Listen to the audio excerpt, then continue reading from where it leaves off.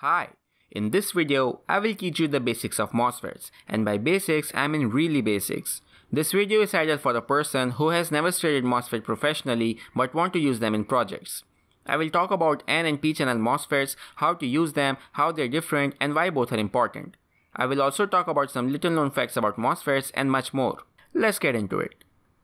Before starting MOSFETs, let me introduce to its predecessor, the JFET, or Junction Field Effect Transistor.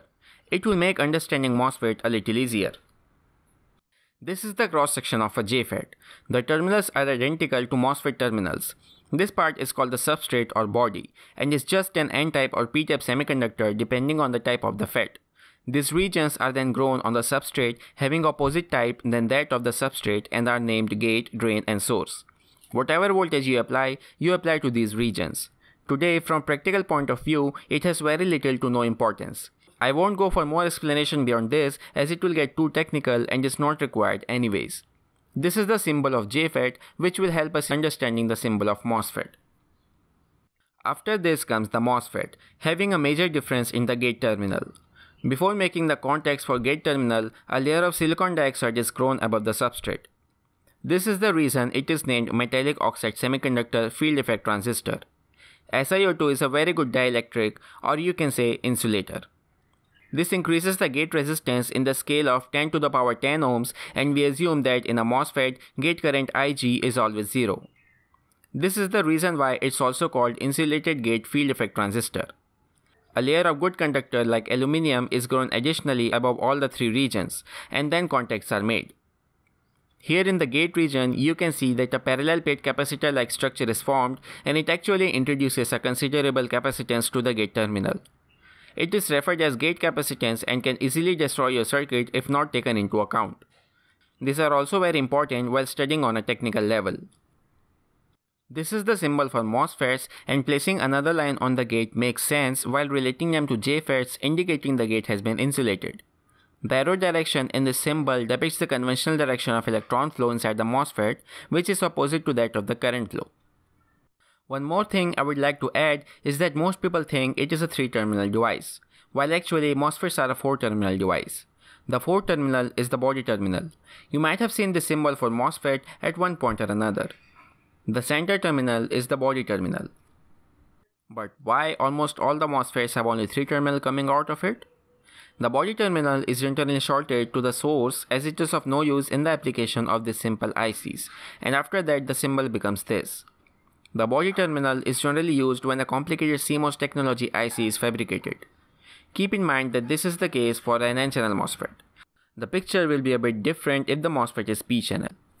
Okay, so now let's see how it works. A bipolar junction transistor or a BJT is a current control device. That means the amount of current flow in its base terminal determines the current that will flow through a transistor. But we know that there is no role of current in MOSFET's gate terminal, and collectively we can say that it is a voltage control device. Not because gate current is always 0, but because of its structure, which I will not explain in this video because of its complicacy. Let's consider an N channel MOSFET.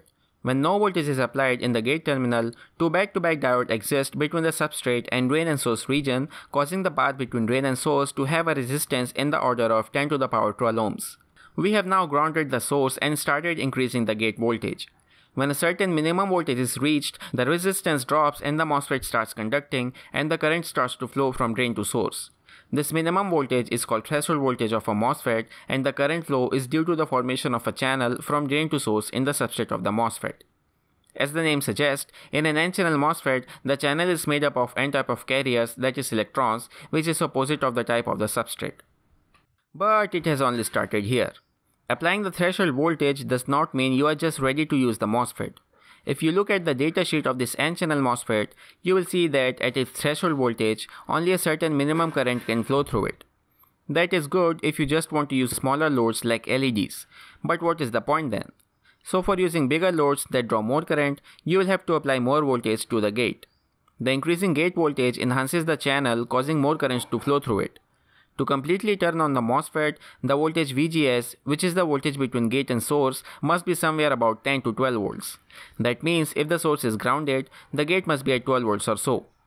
The MOSFET we just discussed are called enhancement type MOSFETs for the reason that the channel gets enhanced with increasing gate voltage. There is another type of MOSFET called depletion type MOSFET. The major difference is in the fact that channel is already present in the depletion type MOSFET. This type of MOSFET is usually not available in the market and is used by scientists for research purposes. The symbol for depletion type MOSFET is a bit different. The solid line indicates that channel is already present. Now let's say you are using a microcontroller to control the MOSFET. Then you can only apply a maximum of 5 volts or less to the gate terminal, which will not be enough for high current loads. To solve this problem, you can use a MOSFET driver like these. You just have to provide a logic signal at its input pins and it will take care of the rest. Or you can build a driver yourself. But a MOSFET driver has a lot more advantages in the fact that it also takes care of several other things like gate capacitance, etc. When the MOSFET is completely turned on, its resistance is denoted by RDS on and can be easily found in the datasheet. A P-channel MOSFET is just opposite of the N Channel Mosfet.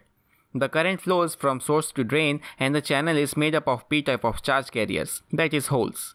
The source in a P-channel MOSFET must be at the highest potential and to completely turn it on, VGS must be negative 10 to 12 volts.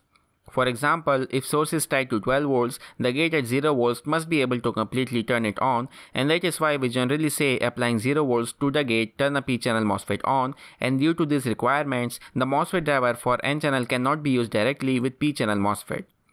The P-channel MOSFET drivers are available in the market, or you can simply use an inverter with the N Channel MOSFET driver. The P-channel MOSFETs have relatively higher on resistance than N Channel MOSFETs, but that doesn't mean you can always use an N Channel MOSFET for any possible applications. Why, you ask? Let's say you have to use the MOSFET in this configuration. This type of switching is called low side switching because you are using the MOSFET to connect the device to ground. An N-channel MOSFET would be best suited for this job as VGS is not varying and can be easily maintained at 12 volts. But if you want to use an N-channel MOSFET for high side switching, the source can be anywhere between ground and VCC, which will eventually affect the voltage VGS as gate voltage is constant. This will have a huge impact on the proper functioning of the MOSFET. Also, the MOSFET burns out if VGS exceeds the mentioned maximum value, which is around 20 volts on an average. Hence, it is not a cakewalk to use an N-channel MOSFET here. What we do is we use a P-channel MOSFET despite having a greater on resistance, as it has the advantage that VGS will be constant throughout during a high side switching. There are also other methods like bootstrapping, which I will talk about in a future video. Lastly, let's take a quick look at this ID VDS curve. A MOSFET can be operated in 3 regions. When VGS is less than the threshold voltage, the MOSFET is in cutoff region, that is, it is off. If VGS is greater than the threshold voltage but less than the sum of voltage drop VDS and the threshold voltage, it is said to be in triode region or linear region. In linear region, a MOSFET can be used as a voltage variable resistor. If VGS is greater than the said voltage sum, then the drain current becomes constant and it is said to be working in saturation region. And to make the MOSFET act as a switch, it should be operated in this region as the maximum current passes through the MOSFET in this region only. So after all this, a question still remains. When we should use MOSFETs? The simple answer is when you have to switch bigger loads that require more voltage and current, you should use MOSFETs. They have the advantage of minimum power loss compared to BJTs even at higher currents. With this, the video is complete and you should now be ready to make use of MOSFETs in your projects.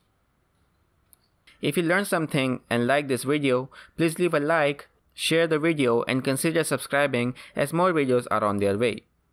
Thank you guys for watching. Till next time.